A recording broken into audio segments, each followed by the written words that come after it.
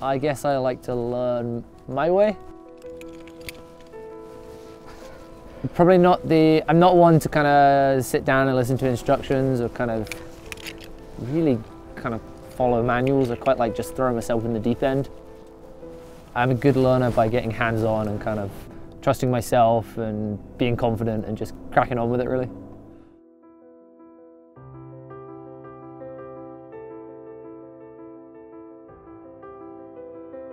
Rope soloing is kind of for people that are lonely or have no friends, or maybe just people that are a little bit loose. I guess I'd probably come in the last category, I hope. Obviously you're on your own, but you want the protection of a rope, so you usually, it's kind of like lead climbing but upside down. So you clip the end of the rope to the belay or build a belay for it, and then you feed out slack for you as the climber as you move up the rope, clipping gear as you go. It's kind of like you belay yourself. The Alps is like a massive playground. As someone that lives in Scotland, you know, it's friggin' miles away. There's nothing quite like being able to come out somewhere like here where everywhere you look there's, you know, 3,000–4,000 meter peaks all around you. It's a massive playground. I guess wildcamping is cool, you know. You can literally stop wherever you want, and you've got a bed to sleep in, which is comfy. You've got somewhere dry if the weather's minging. You've got somewhere to base yourself around. You don't really need much more. You need a shower, you can use the rivers or even some natural waterfalls and stuff, which is awesome.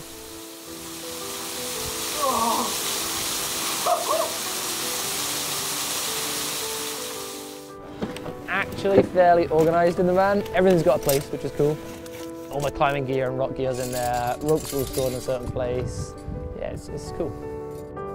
So with rope soloing, obviously you're leading away from the belay that you're clipped to, and as you climb up, you get to the next belay eventually. You set up your rope so that you can abseil back down the pitch you've just climbed. You gather all your gear on the way down, and then once you're at the original belay, you undo everything and then Jöttnar back up the rope to get back to your high point.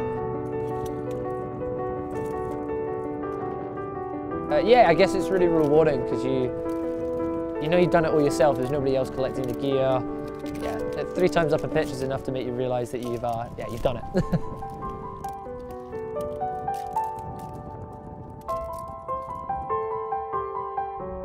I guess I kind of focus on kind of being an all-rounder.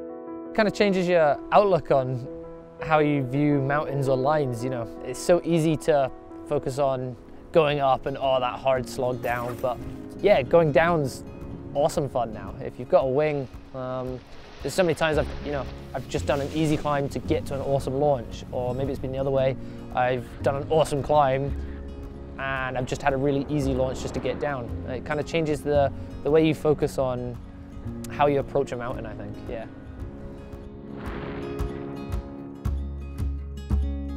Life's short, so you gotta kind of crack on, and risks are worth taking, but you've also got to be sensible about it. You don't want to steal tomorrow's fun just to have a better day today, but you want to be right on that fine line where you're getting the most out of every day. Speed flying is essentially a small paraglider that's kind of cut differently to give you loads of speed. The art of speed flying is maybe not like paragliding to fly far, but to fly the terrain. You're so focused in the moment. It's kind of like a zone. You totally zone in on exactly what you're doing. There's no time to think about anything else. You're not even really concentrating on flying. It just kind of happens. It's all kind of done on field. And yeah, you're just focused on the terrain that's coming at you, and yeah, moving yourself around it. I guess it's kind of like a jet fighter pilot sort of mentality, and really focused on that spot.